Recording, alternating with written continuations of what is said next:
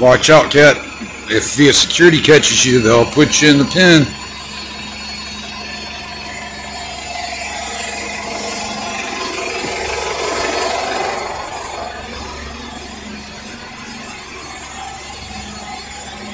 Oh no, cat, you're not supposed to pass in front of the bus either.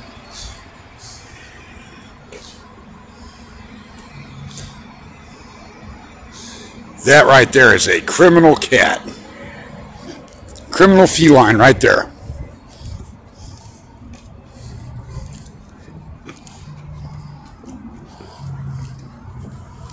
Good evening. Hi.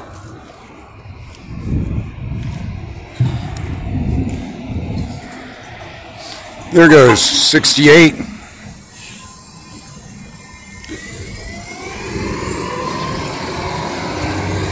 And immediately the first thing I notice when I'm on this property is, once again,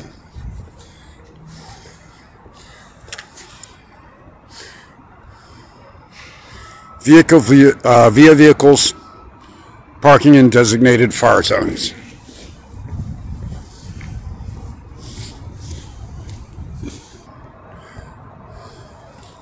Zoom out. For the record, that is a cherry vanilla Coke, not a cherry Coke. It's been documented that you will get beat here if you drink cherry Coke on these properties.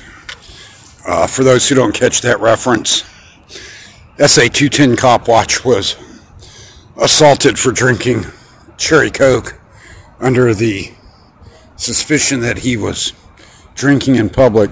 This vehicle 1393438 is vehicle via T84. You can see it is clearly in the fire zone.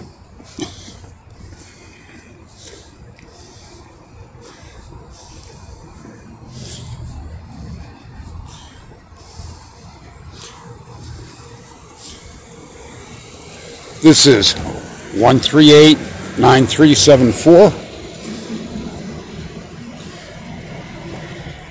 It is vehicle T190. It is also parked within the fire zone.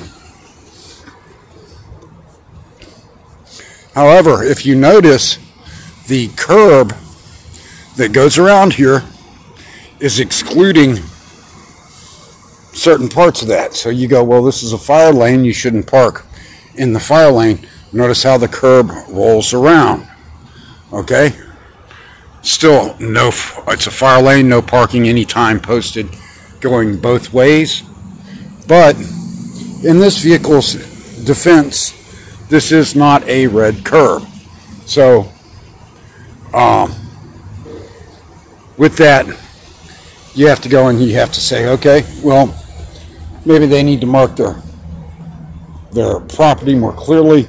Again, obviously, the way that this fire lane is out here, it's stating they don't want anyone blocking this area to here, all the way up here.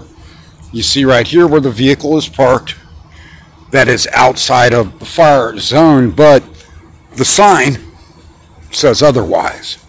So, you know, it's one of those things. We're going to give T190 a pass, actually, even though my initial thing was both vehicles were parked in the fire zone.